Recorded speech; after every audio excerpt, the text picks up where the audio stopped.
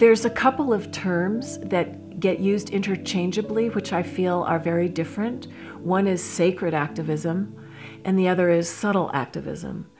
And I'd like to make a distinction. In my case, what the story I just told you is not subtle at all.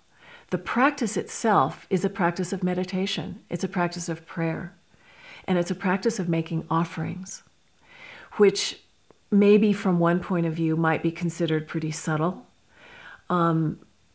Certainly going inside and becoming quiet and finding inner peace is a subtle act. The practice itself is a sacred activity.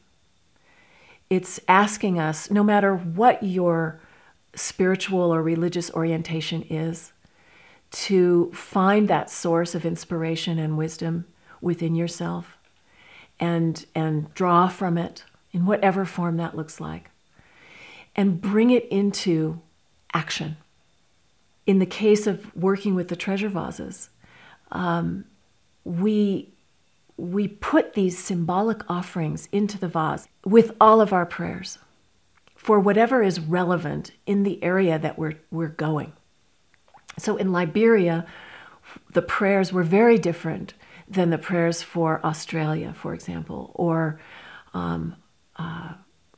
England, or Hawaii, or Colombia in South America.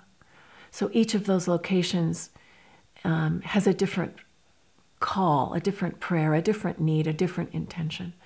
But when we access those, that part of ourselves that cares, that is connected to something so much larger than ourself, our little selfish person, we're putting something out into the world that is alive, that ripples out for all time. I always say that when we go into ceremony, we are entering sacred time. And in that place, there is no time, actually. Time falls away, and we don't know if we've been there for 3 minutes or 3 hours. But in that place, everything happens, and that's where the miracles arise. This practice is very sacred, but it's also very practical. Thich Nhat Hanh is my great teacher, and he talks about engaged Buddhism. We engage with what is going on around us. We're not sitting in the comfort of our own living room, just meditating. The Dalai Lama, another great example, Dalai Lama said, prayer is not enough. You have to work. You have to turn those prayers into action.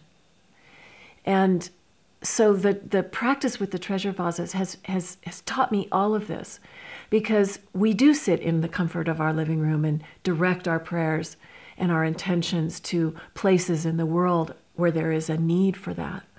But then we take this little clay pot out into the world, and we take it somewhere. And we enter that community, and we ask for the elders to meet with us, and we honor them, and we ask them if they would like this, and we offer it. And then we gather with people, and we invite their prayers, and those prayers go into the ground. They go into the earth. And in that way, we're making a connection also to our Mother Earth. We're joining in relationship with the web of life.